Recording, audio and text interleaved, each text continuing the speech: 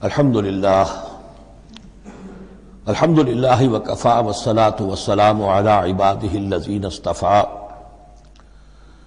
خصوصاً علی افضلہم وخاتم النبیین محمد الامین وعلی آلہ وصحبہ اجمعین اما بعد فقد قال اللہ تبارک وتعالی کما ورد فی سورۃ آل عمران اعوذ باللہ من الشیطان الرجیم بسم اللہ الرحمن الرحیم الف لام میم اللہ لا الہ الا هو الحی القیوم نزل علیک الکتاب بالحق مصدقا لما بین یدیہ وانزل التوراۃ والانجیل من قبل هدى للناس وانزل الفرقان ان الذین کفروا بآیات اللہ لهم عذاب شدید واللہ عزیز ذو انتقام صدق اللہ العظیم رب اشرح لی صدری ویسر لی امری واحلل عقدۃ من لسانی یفقہوا قولی اللہم ربنا الہمنا رشدنا واعذنا من شرور انفسنا اللہم ارنا الحق حقا وارزقنا اتباعہ وارنا الباطل باطلا وارزقنا اجتنابہ اللہم وفقنا لما تحب وترضى اللہم ربنا آنس وحشتنا فی قبورنا وارحمنا بالقرآن العظیم اللہم اجعلہ لنا اماما ونورا وہدا ورحمہ اللہم ذکرنا منہ ما نسینا وعلمنا منہ ما جہلنا وارزقنا تلاوتہ آناء اللیل وآناء النہار واجعلہ لنا حجتا یا رب العالمین آمین۔ الف لام میم یہ حروف مقطعات ہیں جن کے بارے میں اجمالی گفتگو سورہ بقرہ کے آغاز میں ہم کر چکے ہیں۔ اللہ لا الہ الا هو الحی القیوم یہ الفاظ آیت الکرسی کے آغاز میں سورہ بقرہ میں آ چکے ہیں۔ ایک بات نوٹ کر لیجئے کہ ایک حدیث میں آتا ہے کہ اللہ کا ایک اسم اعظم ہے کہ جس کے حوالے سے اگر کوئی چیز اللہ سے مانگی جائے تو وہ ضرور دیتا ہے، لیکن اس کو حضور نے بتایا نہیں کہ وہ اسم اعظم کون سا ہے۔ کچھ اشارے کیے، جیسے رمضان میں ایک شب ہے لیلۃ القدر جو 1000 مہینوں سے افضل ہے، تعین کے ساتھ نہیں بتایا وہ کون سی، تاکہ تلاش کرو، زیادہ ذوق و شوق کا معاملہ ہو۔ لیکن جو اشارات آپ نے کیے ہیں اس سے اندازہ ہوتا ہے، کیونکہ یہ فرمایا گیا کہ یہ 3 صورتوں میں ہے، سورہ بقرہ میں، سورہ آل عمران میں اور سورہ طٰہٰ میں، وہ الفاظ الحی القیوم جو مشترک ہیں، سورہ بقرہ میں آیت الکرسی میں آئے ہیں، آل عمران میں یہاں دوسری آیت میں موجود ہیں، اور سورہ طٰہٰ کے بھی شروع کے اندر موجود ہیں۔ نزل علیک الکتاب بالحق، اس نے نازل فرمائی ہے، اس اللہ نے جس کے سوا کوئی معبود نہیں، جو الحی ہے القیوم ہے۔ اس میں اشارہ ہو رہا ہے اس کلام کی عظمت کی طرف کہ جان لو یہ کلام کس کا ہے، کس نے اتارا ہے۔ نزل علیک الکتاب بالحق، اس نے نازل فرمائی ہے یہ کتاب اے نبی آپ پر حق کے ساتھ، اور یہاں نوٹ کیجیے نزلہ ہے، نزلہ ینزل تنزیلا، انزلہ نہیں آیا ہے، مصدقا لما بین یدیہ، اور یہ تصدیق کرتے ہوئے آئی ہے اس کی جو اس کے سامنے موجود ہے، تورات اور انجیل۔ اور یہ کہ 2 اعتبارات سے تصدیق ہے کہ یہ قرآن تصدیق کرتا ہے ان کی کہ وہ اللہ کی کتابیں تھیں جن میں تحریف ہو گئی، لیکن یہ کہ قرآن اور حضور مصداق بن کر آئے ہیں ان پیشین گوئیوں کا جو ان کتابوں میں تھی۔ وانزل التوراۃ والانجیل من قبل ھدی للناس، اسی طرح اللہ نے اس سے پہلے لوگوں کی ہدایت کے لیے تورات اور انجیل نازل فرمائی تھی۔ وانزل الفرقان، اور اللہ نے فرقان اتارا۔ فرقان قرآن مجید کے لیے بھی ہے، فرقان تورات کے لیے بھی ہے، فرقان معجزات کے لیے بھی ہے۔ ہر وہ شے یوم الفرقان ہم سورہ انفال میں پڑھیں گے، غزوہ بدر کے دن کو کہا گیا، جو شے بالکل مبرہن کر دے حق و باطل کے مابین امتیاز قائم کر دے وہ فرقان ہے۔ لیکن یہاں اب تہدید کا انداز ہے، دھمکی کا انداز ہے۔ ان الذین کفروا بآیات اللہ، یہ دنیا کی دوسری کتابوں کا معاملہ نہ سمجھو کہ اسے مان لیا تب بھی کوئی حرج نہیں، نہیں مانا تب بھی کوئی حرج نہیں، اگر پڑھنے پر طبیعت راغب ہوئی تو بھی کوئی بات نہیں، نہیں راغب ہے تو مت پڑھو، کوئی الزام نہیں۔ یہ کتاب ویسی نہیں ہے، بلکہ یہ کتاب تو اب اگر نہیں مانو گے، ایمان نہیں لاؤ گے تو ان الذین کفروا بآیات اللہ لہم عذاب شدید، تو ان کے لیے بہت سخت سزا ہوگی. واللہ عزیز ذو انتقام، اور اللہ تعالیٰ زبردست ہے، انتقام لینے والا ہے. یہ لفظ بہت اہم ہے کہ اللہ تعالیٰ جہاں رؤوف ہے، رحیم ہے، شفیق ہے، غفور ہے، ستار ہے، لیکن ساتھ ہی شدید ذو انتقام بھی ہے، عزوز ذو انتقام بھی ہے، شدید العقاب بھی ہے. یہ دونوں شانیں اللہ کی ذہن میں رہنی چاہیے. ان اللہ لا یخفی علیہ شیء فی الارض ولا فی السماء، یقیناً اللہ پر کوئی شے مخفی نہیں ہے، نہ آسمان کی نہ زمین کی. هو الذی یصورکم فی الارحام کیف یشاء، پہلی چیز اللہ کے علم سے متعلق تھی، اور یہ اللہ کی قدرت سے متعلق ہے. وہی ہے کہ جو تمہاری نقشہ کشی کر دیتا ہے، صورت بنا دیتا ہے تمہاری ماؤں کے رحموں میں جیسا چاہتا ہے. کسی کے پاس چوائس نہیں ہے کہ وہ اپنا نقشہ خود بنائے. لا الہ الا هو العزیز الحکیم، اس کے سوا کوئی معبود نہیں، اور یہ کہ وہی العزیز ہے اور الحکیم ہے. هو الذی انزل علیک الکتاب منہ آیات محکمات ہن ام الکتاب واخر متشابہات، وہی ہے جس نے آپ پر یہ کتاب نازل فرمائی. کسی کسی جگہ انزلہ کا لفظ بھی آ جاتا ہے، اور یہ ہوتا ہے ردم کے اعتبار سے، کیونکہ قرآن مجید کی اپنی ایک ملکوتی غنا ہے، اس کی ایک موسیقی ہے، ڈیوائن میوزک ہے، تو اس میں جو ردم کے حوالے سے اگر ضرورت ہو تو یہ الفاظ ایک دوسرے کی جگہ آ جائیں گے. منہ آیات محکمات، اس میں کچھ آیات تو ہیں محکم، پختہ. حکم جیسا کہ میں نے بتایا، حکمت عقل کی پختگی. محکم آیت، پختہ آیت، جس کا مفہوم بالکل واضح ہو، جس کو ادھر سے ادھر کرنے کی کوئی گنجائش نہ. ہن ام الکتاب، اس کتاب کی جڑ اور اساس اور بنیاد وہی ہے. وَأُخَرُ متشابہات، اور کچھ متشابہ ہیں کہ جن کا حقیقی اور صحیح مفہوم معین کرنا بہت مشکل ہے، بلکہ عام حالات میں ناممکن ہے. یہ میں تفصیل سے تعارف قرآن کے ضمن میں عرض کر چکا ہوں. آیات الاحکام جتنی بھی ہیں وہ سب محکم ہیں، یہ کرو یہ نہ کرو، یہ حرام یہ حلال. لیکن یہ کہ جو بھی آیات ہیں کہ جن میں بحث ہے عالم غیب سے، اللہ کی ذات و صفات، کیا تصور کریں؟ اللہ کا ہاتھ، اللہ کا چہرہ، اللہ کی کرسی، اللہ کا عرش، کیا تصور کریں؟ اسی طریقے سے فرشتے، عالم غیب کی شیء، عالم برزخ قبر میں کیا ہوتا ہے، اسی طرح عالم آخرہ جنت اور دوزخ کی اصل حقیقتیں ہم نہیں سمجھ سکتے. اس میں ہمارے ذہن کے قریب لا کر کچھ باتیں بتا دی گئی ہیں. ما لا یدرک کلہ لا یترک کلہ، اجمالی تصور قائم ہو جانا چاہیے، اس کے بغیر تو راستہ سیدھا رہے گا نہیں آدمی کا، لیکن ان کی تفاصیل میں نہیں جانا چاہیے. تو دوسرے درجے میں نے آپ کو بتایا تھا کہ کچھ فزیکل فینومینا بھی یہ بھی ایک وقت تک رہے ہیں آیات متشابہات میں سے، لیکن رفتہ رفتہ جیسے یہ سائنس کا علم بڑھتا چلا جا رہا ہے، ان میں سے بہت سی چیزیں اب محکم ہو کر سامنے آ رہی ہیں.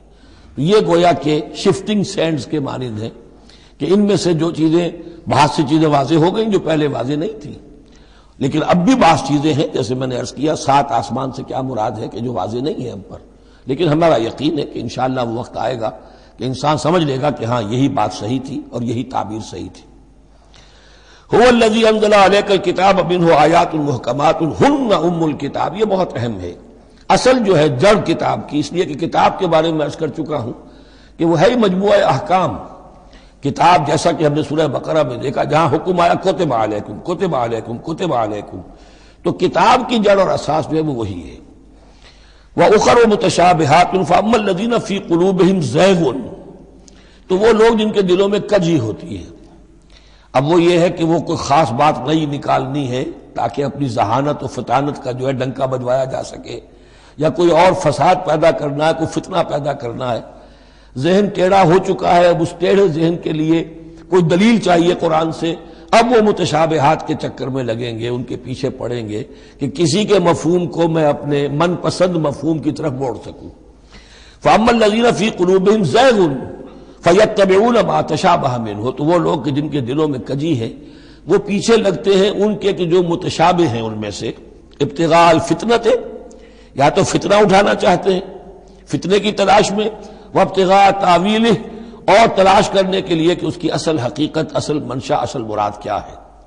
یعنی یہ بھی ہو سکتا ہے کسی کا علمی ذوق ہی ایسا ہو جائے، اور یہ بھی ہو سکتا ہے کہ ایک شخص کی فطرت میں کجی ہو. وما یعلم تاویلہ الا اللہ، حالانکہ ان کا حقیقی مفہوم اللہ کے سوا کوئی نہیں جانتا۔ والراسخون فی العلم یقولون، اور جو لوگ علم میں راسخ ہیں، پختہ ہیں، جن کی جڑیں گہری ہو چکی ہیں علم میں، وہ کیا کہتے ہیں؟ یقولون آمنا بہ کل من عند ربنا، ہم ایمان لائے اس کتاب پر، قرآن پر، یہ کل کا کل ہمارے رب کی طرف سے ہے۔ جو بات صاف سمجھ میں آ گئی ہے اس پر عمل کریں گے، جو بات پوری طرح سمجھ میں نہیں آ رہی ہے انتظار کریں گے، لیکن یہ اجمالی یقین رکھیں گے کہ یہ ہے اللہ کی کتاب۔ آمنا بہ کل من عند ربنا وما یذکر الا اولو الالباب، لیکن یہ صحیح روش اور یہ نصیحت نہیں حاصل کر سکتے مگر وہی کہ جو ہوش مند ہے، عقل مند ہے۔ اور سب سے بڑی ہوش مندی یہ ہے کہ انسان اپنی عقل کی لیمیٹیشنز کو جان لے، میری عقل کی حدود کیا ہے، عقل کہاں تک جا سکتی ہے۔ اگر انسان اپنی عقل کی حدود کو نہیں جانتا تو وہ پھر اولو الالباب میں سے نہیں ہے۔ عقل بڑی شے ہے لیکن یہ کہ اس کی حدود ہیں، ایک حد سے آگے یہ عقل تجاوز نہیں کر سکتی۔ گزر جا عقل سے آگے کہ یہ نور چراغ راہ ہے، منزل نہیں ہے۔ منزل تک پہنچانے والی شے جو ہے وہ عقل نہیں ہے، وہ قلب پہنچائے گا، لیکن یہ کہ بہرحال عقل ایک روشنی دیتی ہے، حقیقت کی طرف اشارے کرتی ہے۔ ربنا لا تزغ قلوبنا بعد اذ ہدیتنا، اور ان کا یہ قول ہوتا ہے اولو الالباب کا، اے رب ہمارے دلوں کو کج نہ ہونے دیجو اس کے بعد کہ تو نے ہمیں ہدایت دے دی ہے۔ وہب لنا من لدنک رحمہ، اور ہمیں تو خاص اپنے خزانہ فضل سے رحمت عطا فرما، انک انت الوہاب، یقیناً تو ہی سب کچھ دینے والا ہے، تیری ہی بارگاہ سے ملے گا۔ ربنا انک جامع الناس لیوم لا ریب فیہ، اے رب ہمارے یقیناً تو جمع کرنے والا ہے لوگوں کو اس دن جس دن میں کوئی شک نہیں ہے، قیامت کا دن، یوم القیامہ۔ ان اللہ لا یخلف المیعاد، یقیناً اللہ تعالی اس وعدے کے خلاف نہیں کرے گا، اپنے وعدے کی خلاف ورزی نہیں کرتا، لہذا جو اس نے بتایا ہے کہ وہ دن آئے گا وہ آ کر رہے گا۔ ان الذین کفروا لن تغنی عنہم اموالہم ولا اولادہم من اللہ شیئا، اب یہ ذرا تحدی کا انداز ہے، چیلنج کا انداز ہے۔ زمانہ نزول کے اعتبار سے آپ نے نوٹ کر لیا کہ یہ سن 3 میں نازل ہو رہی ہے سورہ مبارکہ غزوہ احد کے بعد، لیکن یہ کہ یہ رکوع جو ہے اس کے بارے میں گمان غالب ہے کہ یہ غزوہ بدر کے بعد نازل ہوئی ہے۔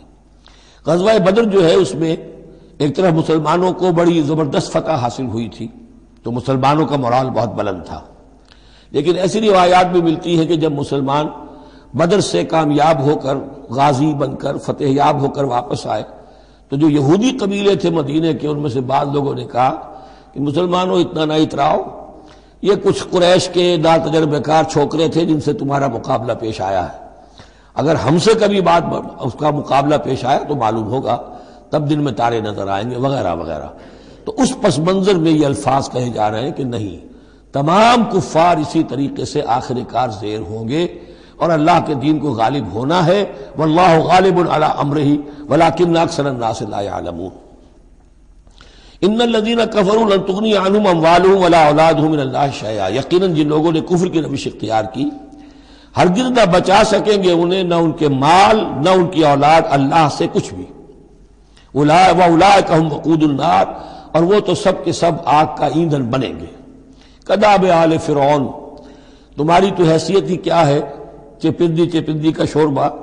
آل فرعون کا معاملہ یاد کرو، ان کے ساتھ کیا ہوا تھا، شہنشاہ اور بڑے لاؤ لشکر والا، وفرعون ذی الاوتاد، کداب آل فرعون والذین من قبلہم، اور اسی پر کیا اس سے پہلے ثمود اور عاد جیسی قومیں زبردست جو ہیں اسی جزیرہ نما عرب میں رہی ہیں۔ کذبوا بآیاتنا، انہوں نے بھی ہماری آیات کو جھٹلایا تھا۔ فاخذہم اللہ بذنوبہم، تو اللہ نے پکڑا ان کو ان گناہوں کی پاداش میں۔ واللہ شدید العقاب، اور اللہ سزا دینے میں بہت سخت ہے۔ قل للذین کفروا، اے نبی کہہ دیجئے ان لوگوں سے جو کفر کی روش اختیار کر رہے ہیں، ستغلبون وتحشرون الی جہنم، تم سب کے سب مغلوب ہو کر رہو گے، دنیا میں مغلوب ہوگے اور پھر جہنم کی طرف گھیر کر لے جائے جاؤ گے۔ وبئس المہاد، اور وہ بہت برا ٹھکانہ ہے۔ قد کان لکم آیۃ فی فئتین التقطا، تمہارے لیے ایک نشانی آ چکی ہے ان دو گروہوں میں جو آپس میں جنہوں نے جنگ کی، یعنی بدر کی جنگ ہوئی، اس میں ایک طرف مسلمان تھے ایک طرف مشرکین مکہ تھے، تمہارے لیے نشانی موجود ہے۔ قد کان لکم آیۃ فی فئتین التقطا، فئۃ تقاتل فی سبیل اللہ، اس میں سے ایک جماعت وہ تھی، ایک گروہ وہ تھا جو اللہ کی راہ میں جنگ کر رہا تھا، وَأُخْرَىٰ كَافِرَةٌ، اور دوسرا گروہ جو ہے وہ کافر تھا. یرونہم مثلیہم رأی العین، وہ دیکھ رہے تھے اپنی آنکھوں سے کہ ان سے دگنے ہیں. اب اس کے کئی معنی کیے گئے ہیں. ایک یہ بھی ہے کہ مسلمانوں کو تو کھلا نظر آ رہا تھا کہ ہم سے دگنی فوج ہے، بلکہ 3 گنی تھی. بعض روایات میں ایسا بھی آتا ہے کہ اللہ تعالیٰ نے کفار پہ ایسا روب طاری کر دیا تھا غزوہ بدر میں کہ انہیں نظر ہی آ رہا تھا کہ مسلمان ہم سے دگنے ہیں. تو ایسا ہو جاتا ہے، انسان کی سماعت اور بصارت پر ایسا اثر ہو جائے. تو اللہ تعالیٰ نے یہ کیا، وہ بھی بعض روایات ہیں. واللہ یؤید بنصرہ من یشاء، اور اللہ تائید فرماتا ہے اپنی نصرت سے جس کی چاہتا ہے. ان فی ذلک لعبرۃ، اس میں یقیناً ایک عبرت ہے، سبق آموزی ہے. لأولی الابصار، لیکن یہ عبرت اور سبق آموزی صرف ان کے لیے ہوتی ہے کہ جو آنکھیں رکھتے ہوں، جن کے اندر جو ہے دیکھنے کی صلاحیت موجود ہو. اب یہ آج بڑی اہم آ رہی ہے فطرت انسانی کے اعتبار سے. ظاہر بات ہے کہ چونکہ یہاں خاص طور پر میں نے عرض کیا تھا کہ یہود کی طرف ایک جو ہے وہ ایک روح سخن موجود ہے اہل کتاب کی طرف، اور اس واقعے کے اندر تو خاص طور پر جن لوگوں کے اندر کہ یہ دنیا کی محبت زیادہ شدید ہوتی ہے، تو اس کا ایک اثر بتا رہے ہیں کہ یہ واقعتاً اللہ نے فطرت انسانی میں رکھی ہے. اس لیے کہ یہ دنیا جو ہے اسے اللہ نے چلانا ہے، اس کی رونقیں رکھنی ہے جب تک اس کی مرضی ہے، قیامت تک تو اسے آباد رکھنا ہے. اولاد پیدا ہوگی تو دنیا قائم رہے گی، نسل چلے گی. مرد اور عورت کی ایک دوسرے کے ساتھ کشش ہوگی تو اولاد پیدا ہوگی. اور یہ تمام چیزیں جو ہیں، دولت کی کوئی طلب ہوگی تو آدمی محنت کرے گا، مشقت کرے گا، کمائے گا. تو اس لیے یہ چیزیں فطرت انسانی میں ہیں، یہ بیسک اینیمل انسٹنکٹس ہیں. بس ضرورت اس بات کی ہوتی ہے کہ ان انسٹنکٹس کو دبا کر رکھا جائے، اللہ کی محبت، اللہ کی شریعت کو اس سے بالا تر رکھا جائے. بس یہ نہیں ہے کہ ان کو ختم کر دیا جائے. سیلف اینیہیلیشن اسلام میں نہیں ہے، یہ رہبانیت ہے کہ اپنے نفس کو کچل دو، ختم کر دو. نہیں، سیلف کنٹرول، اپنے آپ کو کنٹرول میں رکھو. یہ منہ زور گھوڑا ہے نفس انسانی کا، لیکن جتنا طاقتور گھوڑا ہوگا اتنا ہی آپ کے لیے تیز دوڑنا جو ہے وہ آسان ہوگا. لیکن جتنا منہ زور اور طاقتور گھوڑا ہے اتنا ہی اسے قابو میں رکھنے کی ضرورت بھی ہے، ورنہ اگر اس کے رحم و کرم پر سوار آ گیا تو جہاں چاہے گا پٹخنی دے دے گا. تو اس اعتبار سے سیلف کنٹرول ہو، گھوڑا پورا قابو میں ہو. البتہ یہ ہے کہ سیلف کو، اپنے نفس کو، اس کو کچل ڈالنا، سیلف اینیہیلیشن، یہ اسلام میں نہیں. زین للناس حب الشہوات من النساء، مزین کر دی گئی ہے لوگوں کے لیے ایک تو محبت جو ہے، شہوت کی محبت خواتین کے بارے میں. اب دیکھیے یہاں بھی قرآن مجید گویا کہ ایک طرح سے تائید کر رہا ہے فرائڈ کی. اس کے نزدیک سب سے پورٹنٹ فیکٹر جو ہے، سب سے پورٹنٹ جو موٹیو ہے انسان کا، وہ سیکس ہے. اور یہاں بھی اللہ تعالیٰ نے سب سے پہلے اسی کا ذکر کیا ہے. اگرچہ میرے نزدیک ضروری نہیں ہے، اس لیے کہ دوسری جگہوں پر پیٹ جو ہے معاشی ضرورت یہ اس سے بھی سخت ہو جاتی ہے. لیکن یہ کہ واقعتاً یہ حضور نے بھی فرمایا ہے صلی اللہ علیہ وسلم، ما ترکت بعدی فتنۃ اضر علی الرجال من النساء، میرے بعد اب مردوں کے لیے عورتوں کے فتنے سے بڑا فتنہ اور کوئی نہیں ہے. ان کی محبت جو ہے وہ انسان کو کہاں سے کہاں لے جاتی ہے. بلعام بن باورا یہود کے اندر ایک بہت بڑا عالم اور فاضل شخص تھا، ایک عورت کے چکر میں آ کر اور وہ شیطان کا پیرو بن گیا. وہ قصہ آئے گا سورہ اعراف کے اندر. تو واقعہ یہ ہے، لیکن ایک فطرت کے اندر ہے تو صحیح، محبت تو ہے. زین للناس حب الشہوات من النساء والبنین، اور بیٹے انسان کو بہت پسند ہیں، بیٹے ہوں، اس کا نام چلتا رہے، بڑھاپے کا سہارا بنے. والقناطیر المقنطرۃ من الذهب والفضہ، اور یہ کہ خزانے ہوں جمع کیے ہوئے سونے کے اور چاندی کے. والخیل المسومۃ، اور گھوڑے ہوں بڑے نسل والے گھوڑے جو ہیں جن پر کے نشان لگے ہوئے ہوتے، پیڈگری ہوتی ہے ان کی. والانعام، اور مویشی ہوں، مال جو ہے پنجاب میں اور سرائکی کے علاقے میں مال کہتے ہی جانوروں کو ہے، ان حیوانات کو ہے مال مویشی. والانعام والحرث، اور کھیتی. ذالک متاع الحیات الدنیا، بس جو نقطہ اعتدال ہے وہ یہ ہے کہ جان لو یہ ساری چیزیں اس دنیا کی زندگی کا ساز و سامان ہے. اس زندگی کے لیے ضروریات کی حد تک ان سے فائدہ اٹھانا، اس میں کوئی بری بات نہیں. لیکن واللہ عندہ حسن المآب، لیکن اللہ کے پاس ہے اچھا لوٹنا. وہ جو ہے جو اللہ کے پاس ہے اس کے مقابلے میں یہ کچھ بھی نہیں. اگر یہ ایمان بالآخرہ ہے تو پھر تو انسان ان تمام چیزوں کو، اپنے تمام جذبات و میلانات کو ایک حد کے اندر رکھے گا، اس سے آگے نہیں آنے دے گا۔ لیکن اگر ان میں سے کوئی ایک شے بھی اتنی زوردار ہو گئی اس کی محبت کہ آپ کے دل کے اوپر اس کا قبضہ ہو گیا تو بس آپ گئے، اب وہی ند ہے، وہی اب آپ کا معبود ہے، چاہے وہ دولت ہو چاہے وہ کوئی اور شے ہو، وہ اب آپ کا معبود بن جائے گی۔ قل انبئکم بخیر من ذالکم، ان سے کہیے کہ کیا میں تمہیں بتاؤں کہ ان تمام چیزوں سے بہتر شے کون سی ہے؟ للذین اتقوا عند ربہم جنات تجری من تحتہا الانہار خالدین فیہا، وہ لوگ کہ جو اپنے رب کا تقوی اختیار کرتے رہے۔ تقوی یہی ہے کہ اپنے نفس کا بھی حق ہے دو، ان لنفسک علیک حقا، لیکن ناجائز راستے سے نہیں۔ تمہارے پیٹ کا بھی حق ہے، اس کا ادا کرو، لیکن عقل حلال سے۔ تمہاری اولاد کا تم پر حق ہے، ان لنفسک علیک حقا وان لزوجک علیک حقا وان لزورک علیک حقا، تمہارے ملاقاتی آتے ہیں ان کا بھی تم پر حق ہے، وہ حقوق ادا کرو، لیکن اللہ سے اوپر کسی حق کو فائق نہ کر دینا، بس یہ ہے اصل بات۔ اگر تو یہ اگر حفظ مراتب نہ کنی زندگی، اگر یہ حفظ مراتب نہیں ہوگا تو گویا کہ اب آپ گئے، دین اور دنیا سب گئی۔ تو للذین اتقوا عند ربہم جنات، ان کے لیے ایسے باغات ہیں تجری من تحتہا الانہار، جن کے دامن میں ندیاں بہتی ہوں گی، خالدین فیہا، اس میں وہ ہمیشہ رہیں گے، وازواج مطہرۃ، اور بڑی ہی پاک عورتیں ہوں گی، ورضوان من اللہ، اور اللہ کی رضوان ہوگی، اللہ کی رضا ہوگی جو سب سے بڑی شے ہے، واللہ بصیر بالعباد، اور یقیناً اللہ تعالیٰ اپنے بندوں کو دیکھ رہا ہے۔ الذین، وہ کون سے بندے ہیں اس کے خاص؟ الذین یقولون ربنا اننا آمنا، جو یہ کہتے رہتے ہیں پروردگار ہم ایمان لے آئے، فاغفر لنا، بس ہمیں بخش دے، ذنوبنا، ہمارے گناہ، وقنا عذاب النار، اور ہمیں آگ کے عذاب سے بچائیو۔ اب ان کی بدہ میں الفاظ استعمال ہو رہے ہیں، یہ کون لوگ ہیں جو یہ دعا کرتے ہیں، ان کے یہ اوصاف ہیں، اور اس میں گویا کہ تلقین ہے، اگر اللہ سے یہ دعا کرنا چاہتے ہو کہ اللہ تمہیں تمہارے گناہ بخش دے اور تمہیں جہنم کے عذاب سے بچائے، تو یہ اوصاف اپنے اندر پیدا کرو۔ الصابرین والصادقین والقانتین والمنفقین والمستغفرین بالاسحار، صبر کرنے والے اور راست باز، راست بازی میں راست گوئی بھی ہے، راست کردار بھی ہے، عمل بھی آپ کا صحیح صحت پر ہو، درستی پر ہو، اور قول بھی صحیح اور درست ہو۔ والقانتین، فرما بردار، والمنفقین، اللہ کی راہ میں خرچ کرنے والے، والمستغفرین بالاسحار، اور جو جس کو آپ کہتے ہیں small hours of the morning, وہ جو سحر کا وقت ہے، سحری کا وقت ہے، اس میں استغفار کرنے والے۔ ایک تو نمازیں ہیں جو 5 نمازیں ہیں، لیکن خاص وہ وقت جو ہے اس میں جب کہ فرمایا گیا ہے کہ رات کے آخری حصے میں اللہ تعالیٰ نزول فرماتا ہے سمائے دنیا تک، اور پھر ایک ندا ہوتی ہے، حل من مستغفر فاغفر لہ، حل من سائل فاعطیہ، ہے کوئی استغفار کرنے والا کہ میں اسے معاف کر دوں، ہے کوئی کچھ مانگنے والا کہ میں اسے عطا کر دوں۔ ہم تو مائل بکرم ہے، کوئی سائل ہی نہیں، راہ دکھلائیں کسے، رہرو منزل ہی نہیں۔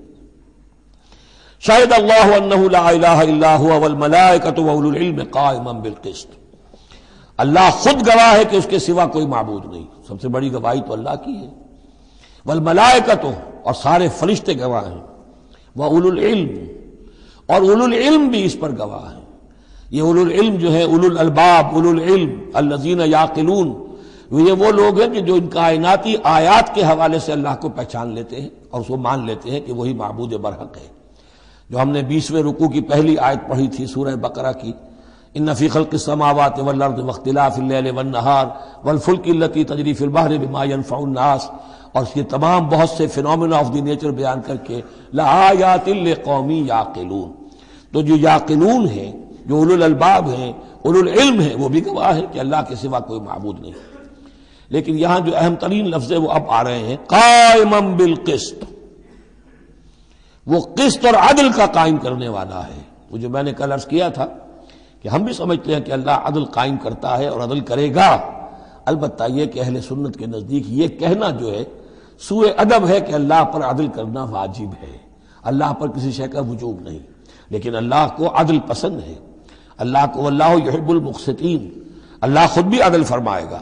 لا الہ الا هو العزیز الحکیم، اس کے سوا کوئی معبود نہیں ہے، وہ زبردست ہے، کمال حکمت والا۔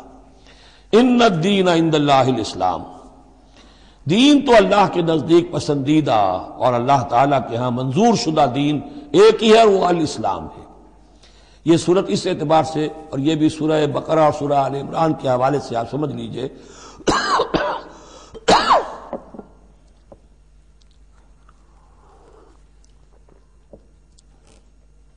سورہ بقرہ میں ایمان پر زیادہ زور ہے۔ آمن الرسول بما انزل الیہ من ربہ، ایمانیات، شروع میں بھی ایمانیات، درمیان میں آیا بر میں ایمانیات۔ اس سورہ مبارکہ میں اسلام پر زیادہ زور ہے۔ اب ان دونوں میں بھی ایک نسبت ہے خاص، جس کو بے تفصیل میں جانے کا موقع نہیں ہے۔ ان الدین عند اللہ الاسلام، آگے چل کر آیت آئے گی ومن یبتغ غیر الاسلام دینا فلن یقبل منہ، اگر کوئی شخص اسلام کے سوا کسی دین کو قبول کرے گا وہ اس کی جانب اللہ کے ہاں منظور نہیں ہوگا۔ وَمَا اخْتَلَفَ الَّذِينَ أُوتُوا الْكِتَابَ إِلَّا مِن بَعْدِ مَا جَاءَهُمُ الْعِلْمُ بَغْيًا بَيْنَهُمْ، یہ اسلام ہمیشہ سے چلا آ رہا ہے، حضرت آدم سے اسلام چلا آ رہا ہے۔ یہ وہی آیات جو تھی، آیت الاختلاف، اس کا گویا کہ خلاصہ آ گیا۔ اور جن لوگوں نے اختلاف کیا ہے، یہ پگڈنڈیاں نکالی ہیں، غلط راستوں پر مڑ گئے ہیں، تو یہ اس کے بعد کہ ان کے پاس علم آ چکا تھا، اور اصل سبب بغیم بینہم، ضدم ضدہ، دی ارج ٹو ڈومینیٹ۔ ومن یکفر بآیات اللہ، اور جو کوئی اللہ کی آیات کا انکار کرتا ہے، فإن اللہ سریع الحساب، تو اللہ تعالیٰ کو حساب لیتے دیر نہیں لگے گی، وہ بڑی تیزی کے ساتھ حساب لے لے گا۔ فإن حاجوک، پھر اے نبی اگر یہ آپ سے محاجہ کرتے ہیں، حجت بازی کرتے ہیں، دلیل بازی کرتے ہیں، مناظرے کرتے ہیں، فقل، تو آپ تو آخری بات کہہ دیجئے دو ٹوک، فقل اسلمت وجہی للہ ومن اتبعنی، دیکھو بھائی میں نے تو اپنا چہرہ اللہ کے سامنے جھکا دیا ہے، اور انہوں نے بھی جو میرا اتباع کر رہے ہیں، ہم نے ایک راستہ اختیار کر لیا، لکم دینکم ولی دین، ہمارا یہ راستہ، تم جدھر جانا چاہتے ہو جاؤ، جس پگڈنڈی پر مڑنا چاہتے ہو چلے جاؤ، جس کھائی میں گرنا چاہتے ہو جاؤ، دفع ہو جاؤ۔ فقل اسلمت وجہی للہ ومن اتبعنی وقل للذین اوتوا الکتاب والامیین، اور اے نبی کہہ دیجئے ان دونوں سے، ان سے بھی کہ جنہیں کتاب دی گئی تھی پہلے، یعنی یہود اور نصارہ، والامیین، اور ان سے بھی کہہ دیجئے کہ جو مشرکین عرب ہیں ابھی بقی عرب میں، اسلمتم، تم بھی اسلام لاتے ہو یا نہیں، تابع ہوتے ہو کہ نہیں، اللہ کے سپرد اپنے آپ کو کرتے ہو کہ نہیں، فإن اسلموا فقد اہتدوا، اگر وہ بھی اسی طریقے سے اسلام لے آئیں تو ہدایت پر ہو جائیں گے۔ وَإِن تَوَلَّوْا فَإِنَّمَا عَلَيْكَ الْبَلَاغُ، پھر اگر وہ رخ پھیر لیں، منہ موڑ لیں، تو اے نبی آپ پر کوئی ذمہ داری نہیں ہے سوائے پہنچا دینے کی۔ اعلیٰ کو یہاں پھر پہچان، انما علیک البلاغ، آپ کے ذمہ ہے پہنچا دینا، آپ نے ہمارا پیغام پہنچا دیا، ہماری دعوت ان تک پہنچا دی، ہماری آیات انہیں پڑھ کر سنا دی، اب آگے چوائس ان کا ہے، آپ پر ذمہ داری نہیں ہے کہ یہ لوگ ایمان کیوں نہیں لائے۔ وَلَا تُسْأَلُوا عَنْ أَصْحَابِ الْجَحِيمِ، یہ سورہ بقرہ میں ہم پڑھائے ہیں۔ واللہ بصیر بالعباد، باقی اللہ تعالیٰ اپنے بندوں کو دیکھ رہا ہے، وہ ان سے حساب کتاب کر لے گا، وہ معاملہ اس کا ان سے نبٹ لے گا، آپ کے ذمہ جو فرض تھا آپ اس فرض کو ادا کرتے رہیے۔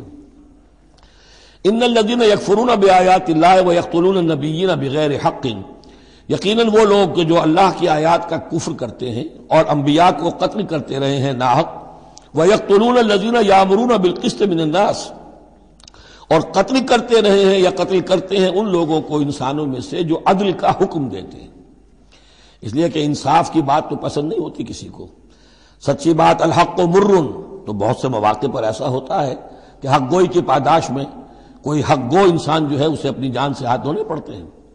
تو یہاں پھر دیکھیے قسط کا معاملہ آیا ہے، عدل، اللہ قائم بالقسط ہے، اور اللہ کے محبوب بندے وہی ہیں کہ جو انبیاء کے علاوہ وہ لوگ کہ جو عدل کا حکم دیں، انصاف کا ڈنکا بجانے کی کوشش کریں۔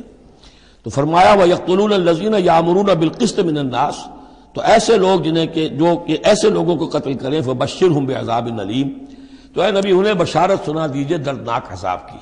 اس میں ایک طنز ہے، بشارت، عذاب کی بشارت، یہ طنزیہ کلام ہے۔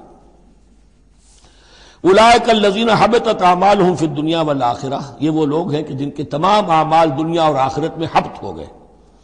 قریش کو یہ زوم تھا کہ ہم خادم کعبہ ہیں اور ہمارے پاس جو ہے یہ لوگ آتے ہیں، حج کرتے ہیں، ہم ان کی دعوت کرتے ہیں، کھانا کھلاتے ہیں، پانی پلاتے ہیں، سقایا ہے، تو ہماری اتنی خدمتیں ہیں، اللہ تعالیٰ کے ہاں جو ہے ہمیں بہرحال ان خدمتوں کے حساب میں ہمیں بخش دیا جائے گا۔ فرمایا وہ سارے اعمال حبط ہو جائیں گے اگر وہ شکل نہیں ہے. اگر تو صحیح صحیح پورے دین کو اختیار کرو گے تو ٹھیک ہے، ورنہ یہ کہ اولئک الذین حبطت اعمالهم فی الدنیا والآخرہ، بڑے سے بڑے چیریٹی کے کام کیے ہوں، چیریٹیبل انسٹیٹیوشنز قائم کر دی ہوں، کوئی حیثیت نہیں رکھتی اللہ کے نگاہ میں. وما لهم من ناصرین، اور ان کا پھر کوئی مددگار نہیں ہوگا. الم تر الی الذین اوتوا نصیبا من الکتاب، کیا تم نے غور نہیں کیا ان لوگوں کی حالت پر جنہیں کتاب کا ایک حصہ دیا گیا تھا؟ اوتو مجہول کا صیغہ، یہ جیسا کہ میں نے عرض کیا جہاں کوئی مذمت کا پہلو ہوتا ہے تو اس میں یہ مجہول کا صیغہ آتا ہے. جنہیں کتاب کا ایک حصہ دیا گیا تھا، یدعون الی کتاب اللہ لیحکم بینہم، اب انہیں بلایا جاتا ہے اللہ کی کتاب کی طرف کہ وہ ان کے مابین فیصلہ کرے. ثم یتولی فریق منہم وہم معرضون، پھر ان میں سے ایک گروہ جو ہے پیٹھ موڑ لیتا ہے اعراض کرتے ہوئے، یعنی یہ کہ مانتے بھی ہیں کتاب کو لیکن اس کے فیصلے کو تسلیم کرنے کے لیے تیار نہیں. ذالک بانہم قالوا لن تمسنا النار الا ایاما معدودات، یہ مضمون آ چکا ہے سورہ بقرہ میں. یہ کیوں ڈھٹائی ہو رہی ہے؟ جو مانتے بھی ہیں اور پھر عمل نہیں کر رہے. انہیں بتایا جاتا تم اس کتاب پر ایمان رکھتے، اس میں یہ لکھا ہے یہ سود حرام ہے، کیا کر رہے ہو، یہ شے حرام ہے، کس کام میں لگے ہوئے ہو؟ لیکن نہیں، کیوں اڑ جاتا ہے انسان؟ اس کی تشخیص کر دی. ذالک بانہم قالوا، یہ اس وجہ سے ہے کہ انہوں نے یہ عقیدہ گھڑ لیا ہے کہ لن تمسنا النار الا ایاما معدودات، ہمیں تو چھو ہی نہیں سکتی آگ جہنم کی مگر گنتی کے چند دن. جب یہ عقیدہ ہے تو پھر کاہے کو انسان دنیا کا نقصان برداشت کرے؟ بابر میں عیش کوش کے عالم دوبارہ نیست، حلال سے حرام سے جائز سے ناجائز سے جو بھی عیش حاصل کیا جا سکتا کرنا چاہیے، بخش تو دیا ہی جانا ہے. یہ عقیدہ ہے کہ جو در حقیقت ایمان بالآخرت کی نفی کر دیتا ہے. وغرہم فی دینہم ما کانوا یفترون، اور انہیں دھوکے میں مبتلا کر دیا ہے ان کے دین نے، ان چیزوں نے دین کے معاملے میں دھوکے میں ڈال دیا جو انہوں نے افترا کر لی، گھڑ لیے. اللہ نے تو کوئی ضمانت نہیں دی تھی، نہ لاؤ تورات لاؤ انجیل لاؤ، کہیں ضمانت نہیں ہے. یہ تو تمہارا من گھڑت عقیدہ ہے، اور اسی کی وجہ سے دین کے اندر تم اب بد دین یا بے دین ہو گئے ہو. فَكَيْفَ إِذَا جَمَعْنَاهُمْ لِيَوْمٍ لَا رَيْبَ فِيهِ، تو کیا حال ہوگا اس دن. اس وقت تو یہ بڑھ چڑھ کر باتیں بنا رہے ہیں، زبان درازیاں کر رہے ہیں. کیا ہوگا اس دن جب کہ ہم انہیں جمع کریں گے لِيَوْمٍ لَا رَيْبَ فِيهِ، اس دن جس دن کے بارے میں کوئی شک نہیں. وَوُفِّيَتْ كُلُّ نَفْسٍ مَا كَسَبَتْ، اور پھر ہر ذی نفس کو، ہر جان کو، ہر انسان کو پورا دے دیا جائے گا جو کچھ اس نے کمائی کی ہوگی. وَهُمْ لَا يُظْلَمُونَ، اور ان پر کوئی زیادتی نہیں ہوگی. اب اس کے بعد پھر ایک بڑی عظیم دعا آ رہی ہے. اس سورہ مبارکہ میں دعائیں بہت ہیں، یہ بھی بہت عظیم دعا ہے، اور یہ تو باقاعدہ تلقین کر کے کہا گیا ہے. کہیں تو ایسا ہوتا ہے لوگ ایسے دعا کرتے ہیں. یہاں ہے قل اللہم مالک الملک، کہو اے اللہ جو تمام بادشاہت کا مالک ہے، مالک الملک ہے، کل ملک اس کے اختیار میں ہے. تؤتی الملک من تشاء، تو حکومت اور اختیار دیتا ہے جس کو چاہتا ہے. وتنزع الملک ممن تشاء، اور سلطنت چھین لیتا ہے جس سے چاہتا ہے. وتعز من تشاء، اور تو عزت دیتا ہے جس کو چاہتا ہے. وتذل من تشاء، اور تو ذلیل کر دیتا ہے جس کو چاہے. بیدک الخیر، تیرے ہاتھ میں سب خوبی ہے. اس کے دونوں معنی ہیں، کل خیر خوبی تیرے ہاتھ میں ہے، دوسرے کہ تیرے ہاتھ میں خیر ہی خیر ہے. بسا اوقات انسان جسے اپنے لیے شر سمجھ بیٹھتا ہے وہ بھی اس کے لیے خیر ہوتا ہے. آسان تحبوا شیئا وهو شر لکم، وآسان تکرہوا شیئا وهو خیر لکم.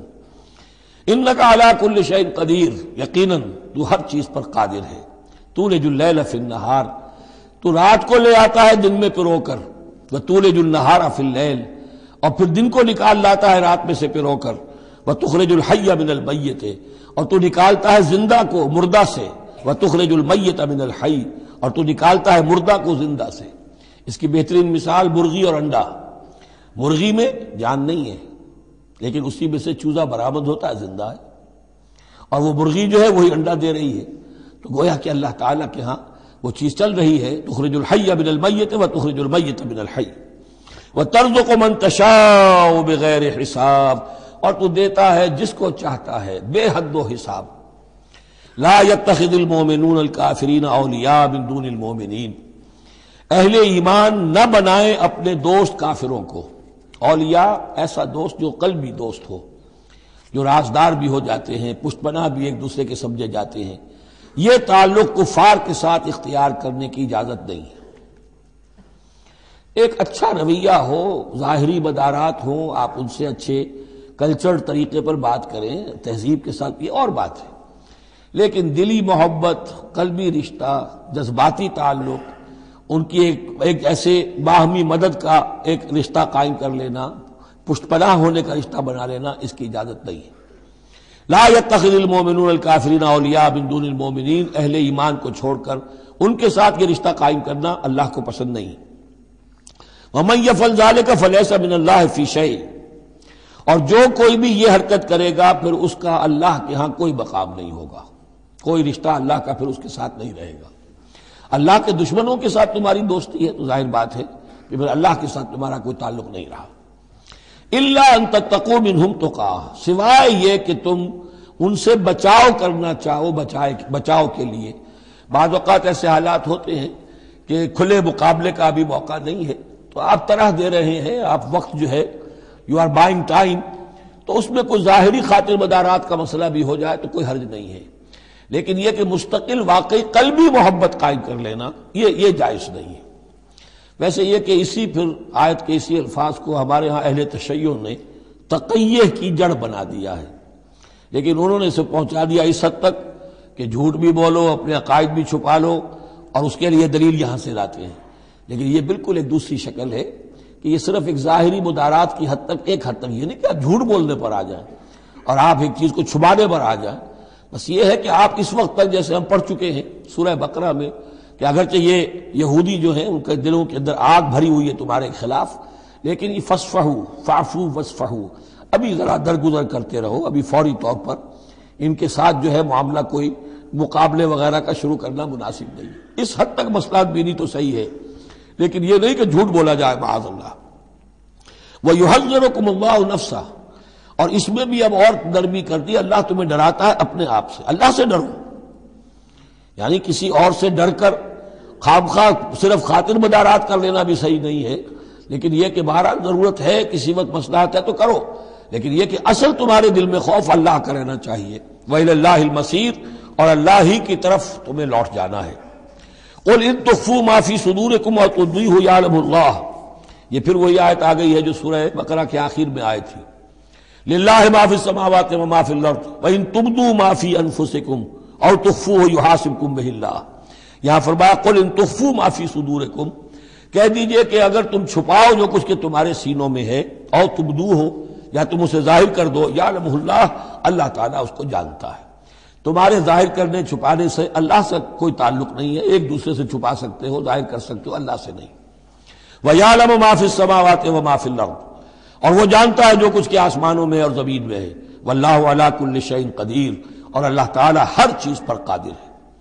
یوم تجد کل نفس ما عملت من خیر محضرا، اس دن کا تصور کرو جس دن ہر جان، ہر نفس موجود پائے گا، حاضر کیا ہوا پائے گا ہر وہ عمل جو اس نے کیا ہوگا۔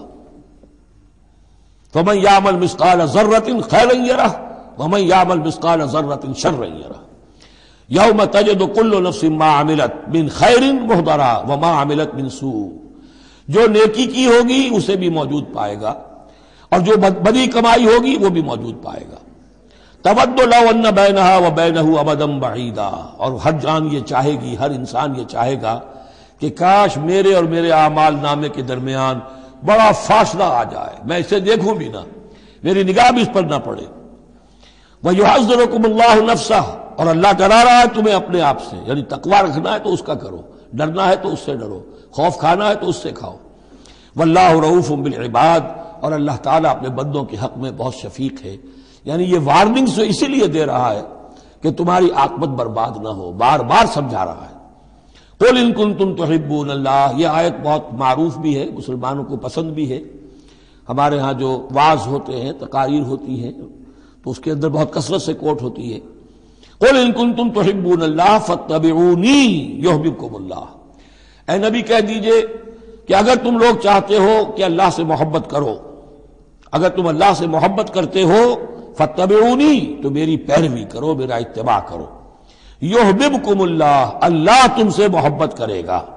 وَيَغْفِرْ لَكُمْ ذُنُوبَكُمْ، اور تمہارے گناہ بخش دے گا، وَاللَّهُ غَفُورٌ رَحِيمٌ، اور اللہ غفور الرحیم ہے۔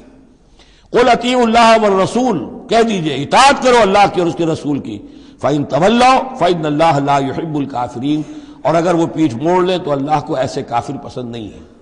یہ دو آیتیں اس اعتبار سے بڑی اہم ہیں کہ اس میں رسول کے لیے دو الفاظ آئے ہیں، اطاعت اور اتباع۔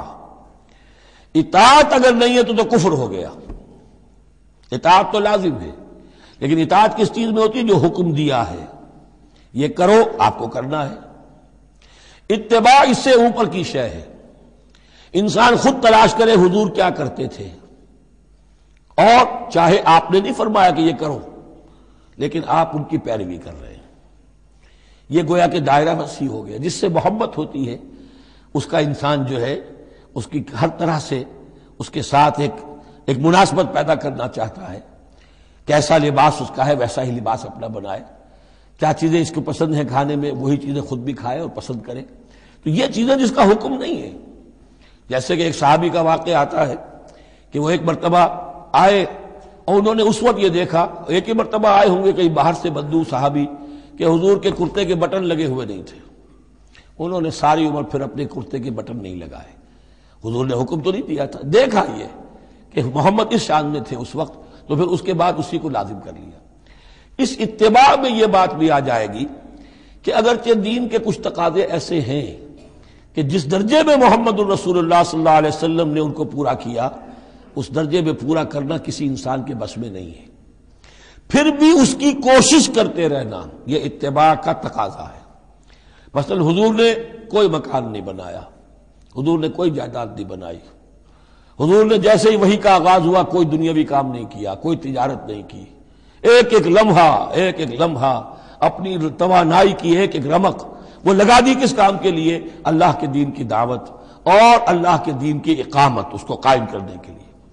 اب سب کے لیے تو اس مقام تک تو پہنچنا مشکل ہے، لیکن یہ کہ آئیڈیل یہ رہے، اسی کی طرف انسان چلنے کی کوشش کرتا رہے، میکسیمم جتنا بھی اپنا وقت فارغ کرے، اپنے وسائل فارغ کرے اور لگائے اس کام کے اندر، تو اتباع کا جو ہے کم سے کم تقاضا اس وقت پورا ہوگا۔ ہاں جو حکم دے دیا گیا یہ حلال ہے، یہ حرام ہے، یہ فرض ہے، یہ واجب ہے، اس کا تو اگر معاملہ اس کی پیروی نہیں ہو رہی تو پھر تو وہ کفر ہے۔ لیکن اتباع اگر آپ کر رہے ہیں تو اتباع جو ہے وہ پھر اللہ کا محبوب بن جانا ہے۔ اگر تم اللہ سے محبت کرتے ہو تو میرا اتباع کرو، میری پیروی کرو، دیکھو میں کیا کر رہا ہوں، میرے کیا شب و روز ہیں، کن کاموں میں میری توانائیاں لگ رہی ہیں، کیا دلچسپیاں ہیں میری دنیا کے اندر، ان چیزوں کے اندر تم میری پیروی کرو۔ فاتبعونی یحببکم اللہ، تم اللہ کے محب نہیں محبوب بن جاؤ گے۔ واللہ غفور الرحیم، اور اللہ غفور الرحیم ہے۔ باقی دوسرا درجہ جو نچلا ہے، قل اطیعوا اللہ والرسول، اطاعت تو اللہ اور اس کے رسول کی کرنی ہی کرنی ہے۔ فإن تولوا، اور اگر اس اطاعت سے بھی موڑے، فإن اللہ لا يحب الکافرین، تو اللہ کو ایسے کافر تو پسند نہیں ہے، کیونکہ پھر اطاعت رسول کا انکار تو کفر ہو گیا۔ یہاں وہ پہلا حصہ جو ہے نصف اول کا ثلث اول، یعنی نصف اول جو ہے سورہ مبارکہ کا، میں نے عرض کیا تھا کہ اس میں پہلی آیات 32 ہیں، جنرل ہیں، تمہیدی ہیں، دین کے بڑے جو گہرے اصول ہیں وہ ہیں، دعائیں تلقین کی گئی ہیں، محکمات اور متشابہات کا فرق واضح کیا گیا ہے۔ لیکن اب دوسرے حصے میں سارا خطاب جو ہے وہ براہ راست عیسائیوں سے ہے، اور انہیں بتانا یہ ہے کہ حضرت عیسیٰ کو جو تم نے معبود بنا لیا، یا تو تثلیث کی شکل دے دی ٹرینٹی، یا گاڈ انکارنیٹ بنا دیا۔ تثلیثیں بھی دو طرح کی رہی ہیں، اللہ بھی اور مریم بھی اور عیسیٰ بھی، اور دوسری تثلیث جو ہے جو اب دنیا میں عام ہے وہ ہے اللہ اور روح القدس اور حضرت عیسیٰ۔ تو یہ جو تثلیثیں تم نے ایجاد کر لی ان کی کوئی بنیاد نہیں ہے، یہ تمہاری کج روی ہے، تم نے غلط شکل اختیار کی ہے۔ عیسیٰ علیہ السلام بہت برگزیدہ پیغمبر تھے، ہاں ان کی ولادت معجزانہ طریقے پر ہوئی ہے، لیکن اگر ان کی ولادت معجزانہ طریقے پر ہوئی ہے تو ان سے متصلاً قبل یحییٰ کی جو ولادت ہوئی ہے وہ بھی معجزانہ ہوئی ہے، وہ بھی کوئی کم معجزہ نہیں تھا۔ تو معجزے، اور پھر آدم کی جو ولادت ہوئی یا آدم کو جو پیدا کیا اللہ نے، تو ظاہر بات ہے کہ وہ اپنی جگہ پر جہاں سے نسل انسانی کا آغاز ہوا، تو یہی بات اگر دلیل ہو جائے الوہیت کی تو یہ تو پھر آدم کو بھی الہ مانو اور یحییٰ کو بھی الہ مانو، تو ساری بحث اس پر ہو رہی ہے۔ ان اللہ اصطفى آدم ونوحا وآل ابراہیم وآل عمران علی العالمین، یقیناً اللہ نے چن لیا آدم کو اور نوح کو اور آل ابراہیم کو اور آل عمران کو تمام جہان والوں پر، تمام جہانوں پر نہیں، تمام جہان والوں پر۔ حضرت آدم علیہ السلام کا بھی استفاء ہوا ہے۔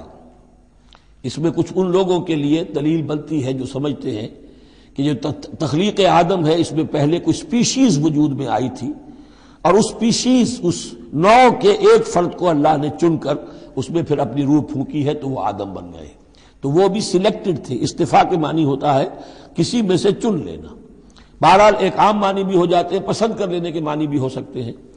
ان اللہ اصطفى آدم ونوحا، اور پھر نوح کو پسند کیا، آل ابراہیم، ابراہیم کے گھر کو، ان کے خاندان کو، وآل عمران، عمران جو ہے بنی اسرائیل کی تاریخ میں دو عظیم شخصیتوں کے نام ہیں، ایک تو حضرت موسیٰ کے والد کا نام بھی عمران تھا، اور ایک حضرت مریم کے والد کا نام بھی عمران تھا۔ حضرت عیسیٰ کے نانا عمران ہوئے اور حضرت موسیٰ کے والد عمران تھے۔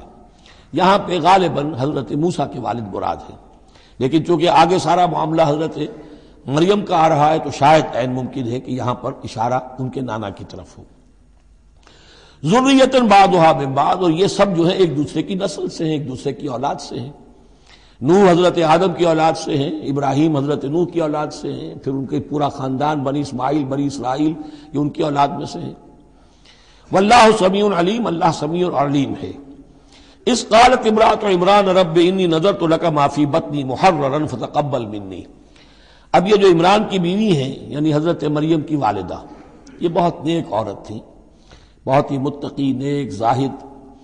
ان کو حمل ہوا تو انہوں نے پروردگار سے ایک منت مانی، نظر مانی، رب انی نذرت لک ما فی بطنی، جو میرے پیٹ میں جو بھی بچہ اے اللہ تو پیدا فرما رہا ہے میں تیری ہی نظر کرتی ہوں، یعنی دنیاوی کوئی ذمہ داریوں کا بوجھ اس پر نہیں ہم ڈالیں گے، اور ہیکل کی خدمت کے لیے، دین کی خدمت کے لیے، تورات کی خدمت کے لیے اس کو وقف کر دیں گے، ہم اپنا بھی کوئی بوجھ ان پر نہیں ڈالیں گے، اس توقع میں کہ اللہ بیٹا عطا کرے گا۔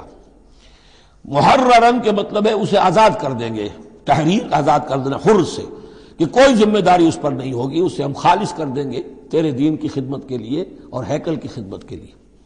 فتقبل منی، تو اے اللہ میری اس نظر کو تو قبول فرما لے، شرف قبول عطا فرما۔ انک انت السمیع العلیم، یقیناً تو سب کچھ سننے والا اور سب کچھ جاننے والا ہے۔ فلما وضعتها قالت رب انی وضعتها انثی، اب جب وضع حمل ہوا تو پھر اس نے کہا اے اللہ یہ تو میں ایک بیٹی جن گئی ہوں، یعنی میری تو یہاں بیٹی ہو گئی ہے، میں تو امید میں تھی کہ بیٹا آئے گا تو اس کو جو ہے میں وقف کر دوں گی۔ اس وقت تک ہیکل کے خادموں میں کسی خاتون کو، لڑکی کو قبول نہیں کیا جاتا تھا۔ واللہ عالم بما وضعت، اللہ فرما رہا ہے کہ اللہ بہتر جانتا تھا کہ کیا اس نے جنا ہے، اسے کیا پتا کیسی بیٹی جنی ہے۔ ولیس الذکر کالانثی، اور کہاں ہوگا کوئی بیٹا اس بیٹی جیسا۔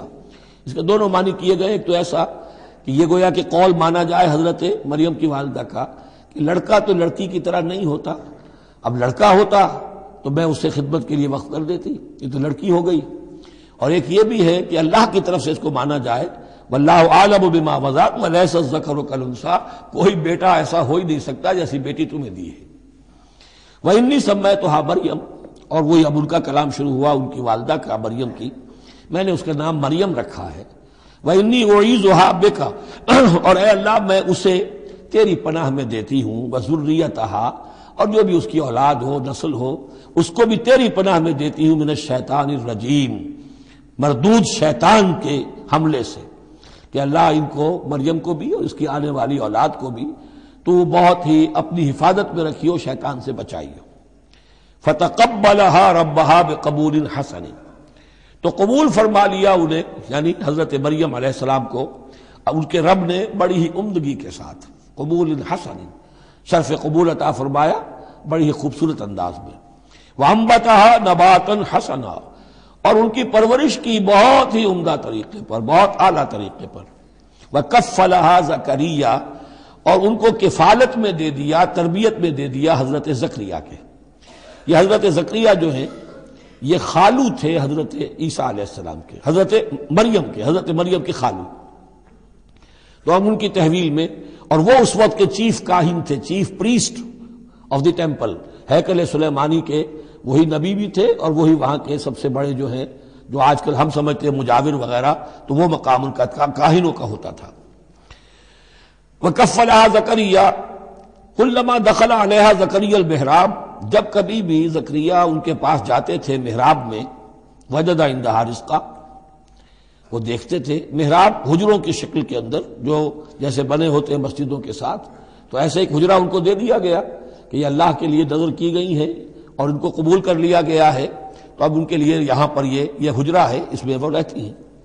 لیکن جب بھی وہ حجرے میں جاتے تھے تو دیکھتے تھے ان کے پاس کھانا، میوے رکھے ہیں بغیر موسم کے، اور بعض لوگوں کی رائے یہ بھی ہے کہ یہاں سے مراد مادی کھانا نہیں ہے بلکہ علم و حکمت، کہ جب حضرت زکریا ان سے بات کرتے تھے تو یہ کہ انہیں حیران رہ جاتے تھے کہ اس لڑکی کو یہ اس قدر حکمت کہاں سے مل گئی، اتنی معرفت کہاں اس کو حاصل ہوئی۔ قال یا مریم انا لک ھذا، وہ پوچھتے اے مریم یہ تمہیں کہاں سے چیزیں ملتی ہیں، یہ کھانے کہاں سے آ جاتے ہیں، یہ بے موسمی پھل کہاں سے آ جاتے ہیں، یا یہ علم و حکمت کی باتیں تمہیں کیسے معلوم ہوتی ہیں؟ قالت هو من عند اللہ، تو وہ کہتی تھی یہ سب اللہ کی طرف سے ہے، اس کا فضل ہے، اس کا کرم ہے۔ ان اللہ یرزق من یشاء بغیر حساب، یقیناً اللہ تعالیٰ جس کو چاہتا بغیر حساب عطا کرتا ہے۔ ہنالک دعا زکریا ربہ، ہنالک یہ بالکل اس طرح سے دیر اینڈ دین، جب یہ مشاہدہ ہوا حضرت زکریا کو تو انہوں نے بھی ایک دعا کی اپنے پروردگار سے۔ ہنالک دعا زکریا ربہ رب قال رب هب لي من لدنك ذرية طیبہ، اے اللہ مجھے بھی بڑی کوئی پاکیزہ اولاد عطا کر دے۔ بہت بوڑھے ہو چکے تھے، ان کی اہلیہ جو ہیں وہ بھی بہت بوڑھی ہو چکی تھی، ضعیفہ تھی، اور ساری عمر بانجھ رہی تھی، لاولد تھے۔ یہ ساری تفصیل پھر سورہ مریم کے اندر مزید کھل کر آئے گی، اس لیے کہ یہی مضامین وہاں بیان ہوئے تھے مکی دور میں، جبکہ ہجرت حبشہ کے لیے مسلمان گئے تھے تو وہاں جا کر سورہ مریم کی آیات جو ہیں وہ پھر حضرت عبداللہ ابن جعفر نے پڑھ کر سنائی تھی۔ اس مناسبت سے یہ مضامین آپ کو سورہ مریم میں بھی ملیں گے۔ ساری عمر بوڑھے رہے اور بے اولاد رہے، لیکن اب وہ ایک دبی ہوئی خواہش، چنگاری، وہ بھڑک اٹھی، اے اللہ اس بچی کو تو یہ کچھ دے سکتا ہے تو تیری قدرت ہے مجھے بھی ذریۃ طیبہ، پاکیزہ اولاد عطا فرما۔ انک سمیع الدعاء، یقیناً تو دعا کا سننے والا ہے۔ فنادت الملائکۃ، تو فرشتوں نے انہیں پکار کر کہا، ندا کی، وہو قائم یصلی فی المحراب، اور وہ کھڑے ہوئے نماز پڑھ رہے تھے اپنی محراب میں، ان کا بھی حجرہ تھا۔ ان اللہ یبشرک بیحییٰ، اللہ تعالیٰ تمہیں بشارت دیتا ہے زکریا یحییٰ کی، مصدقا بکلمۃ من اللہ، جو تصدیق کرے گا ایک ایسے شخص کی جو اللہ کا خاص کلمہ ہوگا، یعنی حضرت عیسیٰ، کلمۃ منہ، یہ بعد میں باتیں آئیں گی، وسیداً، اور سردار ہوگا، وحصورا، اور تجرد کی زندگی گزارے گا، ونبیا من الصالحین، اور نبی ہوگا صالحین میں سے۔ یہاں نوٹ کر لیجئے کہ آخری مدح کا لفظ جو حضرت یحییٰ کے لیے آیا ہے وہ نبی ہے، نبیا من الصالحین۔ قال رب انا یکون لی غلام، ابھی خود دعا کر رہے تھے لیکن غالباً اس کی بڑی توثیق چاہ رہے ہیں اللہ سے، ری ایشورنس۔ کہا پروردگار میرے ہاں کیسے بیٹا ہو جائے گا، وقد بلغنی الکبر، جبکہ میں انتہائی بوڑھا ہو چکا ہوں، وامرأتی عاقر، اور میری بیوی جو ہے بانجھ رہی ہے۔ قال کذلک اللہ یفعل ما یشاء، تو انہوں نے کہا کہ اللہ نے فرمایا کہ اللہ کرتا ہے اسی طرح، یا فرشتوں نے جواب دیا جو چاہتا ہے کرتا ہے، اسے اسباب کی احتیاج نہیں ہے، اسباب اس کے محتاج ہیں، اللہ اسباب کا محتاج نہیں ہے۔ قال رب اجعل لی آیہ، انہوں نے عرض کیا پروردگار میرے لیے کوئی نشانی مقرر کر دے، مجھے معلوم ہو جائے کہ واقعی ایسا ہونا ہے اور واقعی یہ کلام جو میں سن رہا ہوں تیری طرف سے ہے۔ قال آیتک الا تکلم الناس ثلاثۃ ایام الا رمزا، اللہ نے فرمایا کہ اب نشانی یہ ہے تمہارے لیے کہ اب 3 دن تک تم لوگوں سے گفتگو نہیں کر سکو گے سوائے اشارے کنائے کے، یعنی قوت گویائی سلب ہو گئی ان کی، اب وہ بول نہیں سکتے تھے 3 دن تک۔ وَاذْكُرْ رَبَّكَ كَثِيرًا، اپنے دل میں اپنے رب کو یاد کرتے رہو کثرت کے ساتھ۔ وَسَبِّحْ بِالْعَشِيِّ وَالْإِبْكَارِ، اور تسبیح کیا کرو شام کے وقت بھی اور صبح کے وقت بھی۔ وَإِذْ قَالَتِ الْمَلَائِكَةُ يَا مَرْيَمُ إِنَّ اللَّهَ اصْطَفَاكِ۔ اب دیکھیے یہ حضرت زکریا اور حضرت یحییٰ کا قصہ آ گیا کہ بانجھ بوڑھی عورت کے بطن سے شدید ضعیفی کی عمر میں حضرت زکریا کو اللہ نے یحییٰ جیسا بیٹا دے دیا، تو کیا یہ عام قانون کے مطابق ہے؟ یہ بھی تو معجزہ تھا۔ اسی طریقے سے اس سے ذرا بڑھ کر ایک معجزہ ہے کہ جو حضرت مسیح کا ہے کہ وہاں باپ کا معاملہ نہیں ہے۔ فرمایا وَإِذْ قَالَتِ الْمَلَائِكَةُ يَا مَرْيَمُ، اور یاد کرو جب کہ کہا فرشتوں نے اے مریم، إِنَّ اللَّهَ اصْطَفَاكِ وَطَهَّرَكِ وَاصْطَفَاكِ عَلَى نِسَاءِ الْعَالَمِينَ، یقیناً اللہ نے تمہیں چن لیا ہے اور تمہیں خوب پاک کر دیا ہے اور تمہیں چن لیا ہے تمام جہان کی خواتین پر۔ یا مریم اقنتی لربک، اے مریم اب اپنے رب کی فرما برداری کرتی رہو، واسجدی اور سجدہ کیا کرو، ورکعی مع الراکعین اور جھکنے والوں کے ساتھ جھکتی رہا کرو، نماز باجماعت کے اندر شریک ہو جایا کرو۔ ذالک من انباء الغیب نوحی الیک، اور یہ غیب کی خبروں میں سے ہے جو اے محمد ہم آپ کو وحی کر رہے ہیں۔